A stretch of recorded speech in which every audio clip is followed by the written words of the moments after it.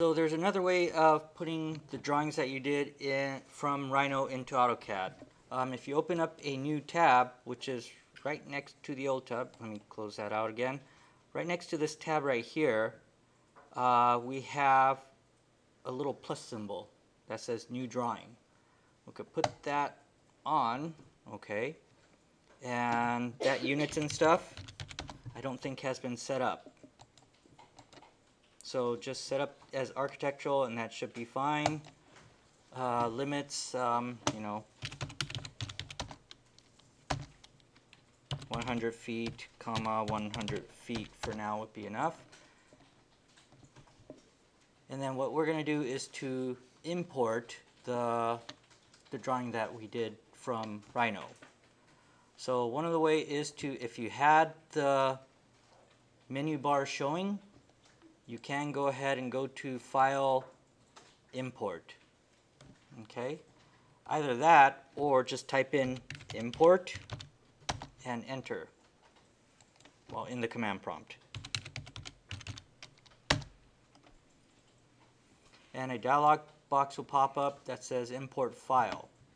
What we're going to do is to look for that file that we made in Rhino. Okay, so go to wherever you kept your subtraction cube, and the file type, if you could find the Rhino 3DM,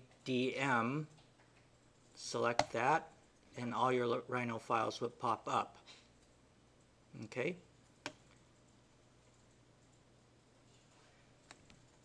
Okay, so find the file that you made in Rhino of Make2D. That was just a vector line drawing, and select that and say open.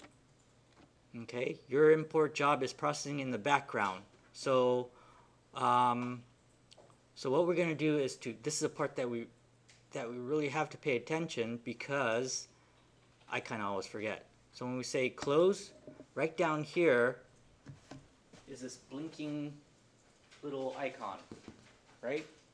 And then right here it says import file process complete. And when we're ready, just click on that link.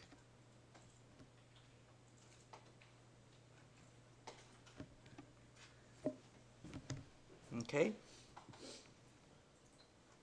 So when you zoom out of your surrounding, because mine was so set in so close that I couldn't see it, it is right there. Okay. And again, the drawings and stuff, it is in this other layers and stuff. What we want to do for now is to select everything and turn the properties into the layer as 0 and stuff. The reason we ask you to do this is that right here, before we do it in the property, if we check the color, it says 250, correct? 250 on the big scheme of things basically is this really light gray, and it will look like it's not printing when we, it won't show. So that's why we kind of want to turn it into something that will show into the standard colors of AutoCAD. So first thing, if we turn everything into the 0 layer, okay, and then turn the color into by layer, you should turn something into that visible thing.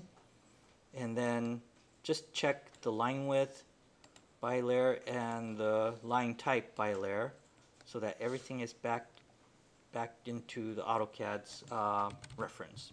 Okay, so there we have two drawings that are the same thing, that's made one through the export method and then just opening it up in AutoCAD, and the other has just been imported, importing just your Rhino drawing from Rhino itself. The difference between the two, when you make 2D and export and open the file, some of the lines may or may not come in exactly the way you had drawn it, especially if it's like a curve or something. Okay, if you use the import method, that seems to take care of a lot of the problems in that. So again, depending on the file, this one doesn't very much matter because it is just a straight line drawing. But if you have curves and lots of wiggles and stuff, you might just want to import it. To be safe, you might just want to import directly from Rhino. Okay?